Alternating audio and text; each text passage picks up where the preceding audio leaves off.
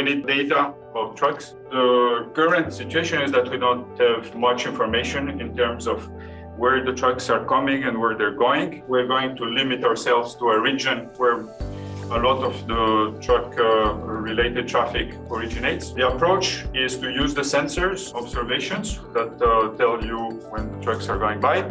Here, the first thing that is visible is that if you put enough sensors, then you get pretty good accuracy that is stable. We built a 3-tier system here to try to classify the trucks that we have interest in. We want to extend the processing of the single frames to video, because there we would be able to select the best frames for seeing each one of the vehicle, which will increase the precision of results.